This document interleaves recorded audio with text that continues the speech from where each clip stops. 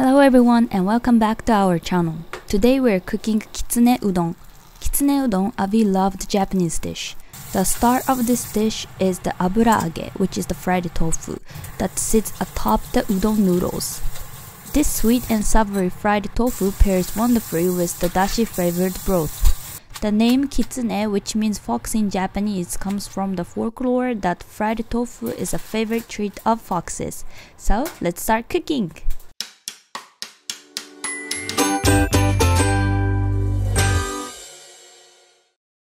Pour boiling water over the abura-age to remove excess oil.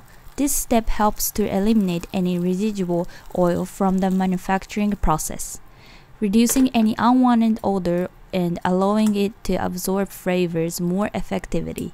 Once the oil is removed, cut the abura-age in half. In a small pot, combine the seasoning ingredients for abura-age.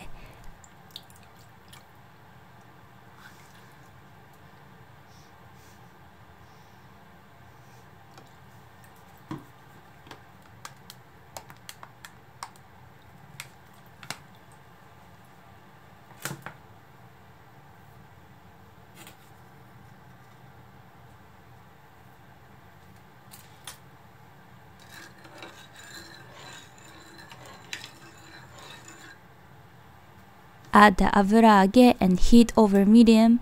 Once it boils, turn it over and simmer on low heat for about 5 minutes to allow the flavor to infuse.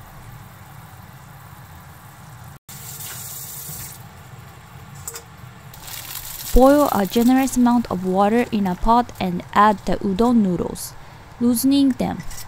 Cook according to the package instructions.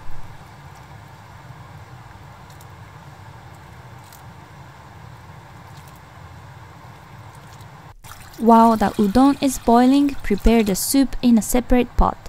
Combine the soup ingredients and heat over medium.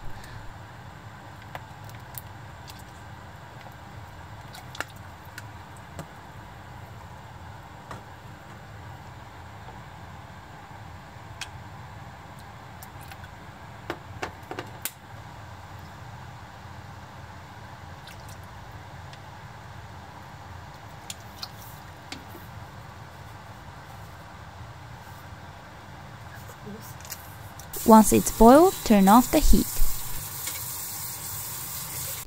After cooking the udon for a specified time, drain the water. Serve the udon in a bowl, add the soup and the seasoned abura-age on top.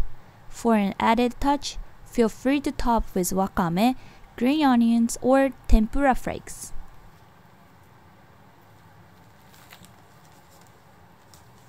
The combination of the juicy abura-age brimming with dashi and the chewy, firm udon noodle is simply delightful. Let's look over what we used today. Thank you so much for joining us today. I hope you enjoyed learning how to make Kitsune Udon.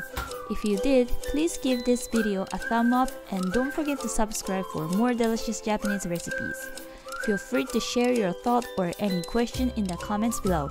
We love hearing from you and are eager to see how your Kitsune Udon turns out. Stay tuned for more tasty adventure. Until next time, happy cooking! Bye bye!